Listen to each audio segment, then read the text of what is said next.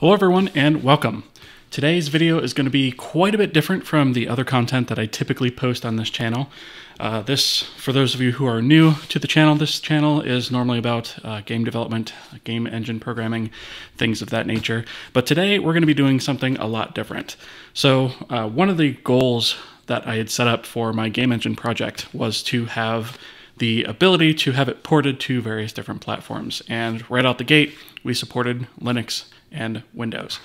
And I said at some point that we are going to be supporting Mac, but I had not actually obtained a machine to do so until today. So today we are going to be taking a look at the brand new MacBook Pro that I've purchased to use for that purpose of porting the game engine to the Mac platform. So I figured since this is a machine that was mostly paid for by ad revenue and the supporters of the channel, this is me reinvesting this back into the channel. And you know, as a result, I figured it might be kind of a neat thing to go ahead and do an unboxing. So let's go ahead and jump into that real quick and have a look. So I did already rip open this thing just to make sure that the thing was already in there, but I haven't actually unboxed it any further than that. So I did open up just this outer packaging here, but that's just the FedEx box, so there's nothing really to see there. So what we are looking at here, and I'll put it a little closer to the screen there so you guys can see that, is this is a 16-inch MacBook Pro. It has 64 gigs of RAM. I have the M1 Max chip in it, and I did that simply because I wanted to have a machine that was going to last me a long time, that was relatively future-proofed, and that I wouldn't have to be worrying about replacing in a couple of years. So that is the model that we're looking at here. And I did go ahead and get it, not in the silver, but the space gray, I think it was called. And so without further ado, let's go ahead and cut open the box here. So actually it looks like they've provided a little tab here for me to open this with, so I'll just use that instead of a blade. And peel back this plastic.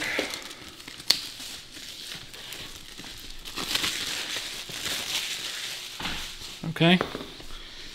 And we'll go ahead and pop this open. I'll leave this facing you guys so that you can see it. So I'm just going to lift off the cover here. And there we are. Just set that aside. And it looks like we have the machine here that's encased in this sort of plastic layer here. So I'll go ahead and pop this out of the box real quick.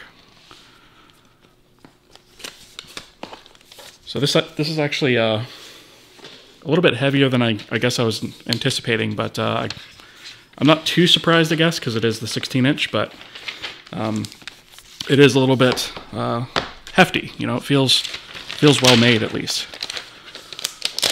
So we'll go ahead and take off all of that plastic packaging. And so here's what that looks like. This is the space gray. I may take some additional shots of this with some different lighting so you guys can see what that looks like a little bit better. There's the bottom of the machine. So it's a pretty nice looking machine.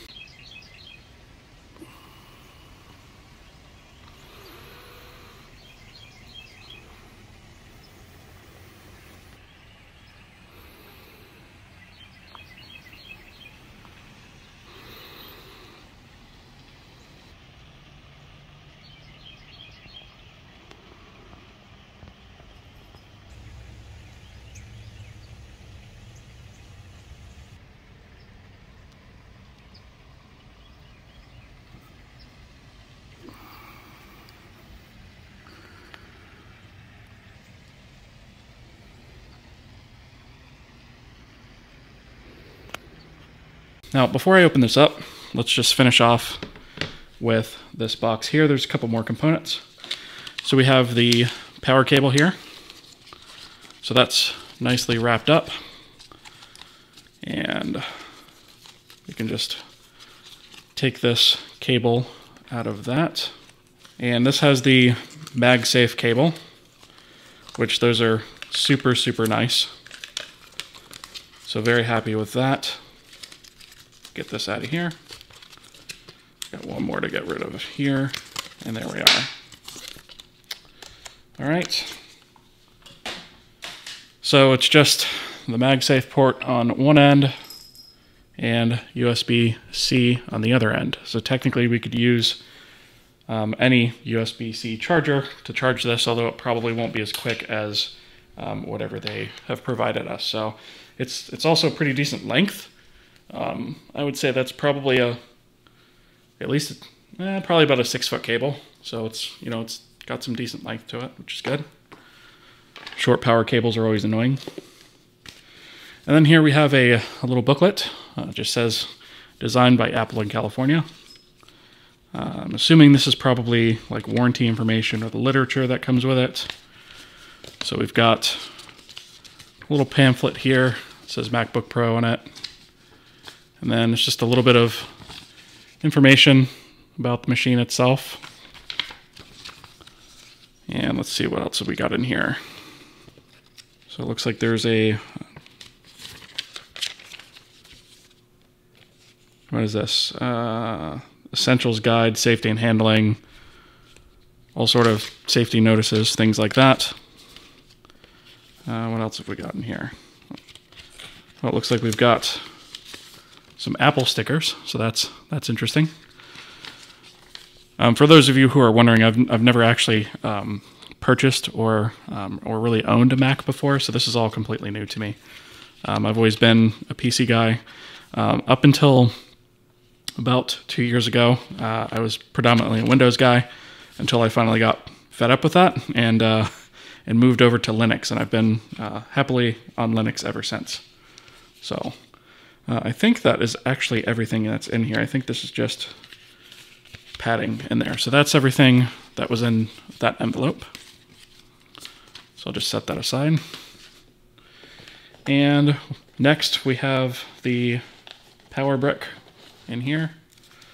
So this one is actually quite a bit bigger than ones that I've seen before. So let's just get this paper off of here without completely mangling it, which I've already ripped it, but that's fine. Okay.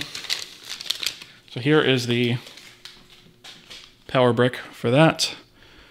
So it's got this little folding out bit there. I assume this thing here probably pops off so that you can get different adapters if you're outside the US or whatever. This is probably going to look different for you. So that's that, and then it has the USB-C right there on the other side. And of course the Apple logo is on both sides. So that is that.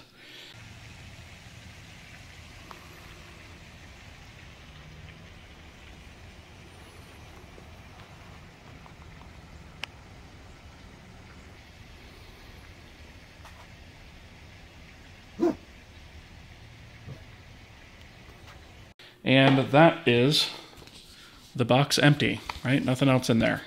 So I do have to say the packaging of this is really nice. That's one thing that's always kind of been nice about Apple products, is the packaging has always been pretty nice. You know, back in the day whenever I bought you know, a phone or an iPod or something like that, it's always throughout the years been pretty nice. Okay, so let's go ahead and jump back to this machine here. So I'm going to go ahead and just open this up so that we can have a look at it. Opened up. And we get the little sound there. And we have some protective paper there. And that is what the machine looks like. So it's a really pretty machine. It's got a huge touchpad. It's got plenty of space off to the sides, big speakers. This looks like the same size keyboard, I think, as what actually comes in the 14-inch. I'm not 100% sure about that, but yeah, it's a really nice looking machine. I actually kind of like the fact that they got rid of the touch bar in this one, or maybe it never had it. Again, I'm not sure. I'm not really a Mac guy, but you know, it's a nice, simple looking machine, and like I said, it's pretty hefty. You know, it feels pretty substantial. So All right, so basically, this is just going to walk me through the setup process, which I'm not going to bore you guys with, because anybody that obviously is interested. English is the main language. Press the return key. Thank you, Apple. So any of you guys that are wanting to buy one of these, obviously, will see that for yourselves when you go ahead and purchase your own. So once again, this was just something that I've been wanting to acquire for quite a while, so that I can use this to port the game engine to Mac.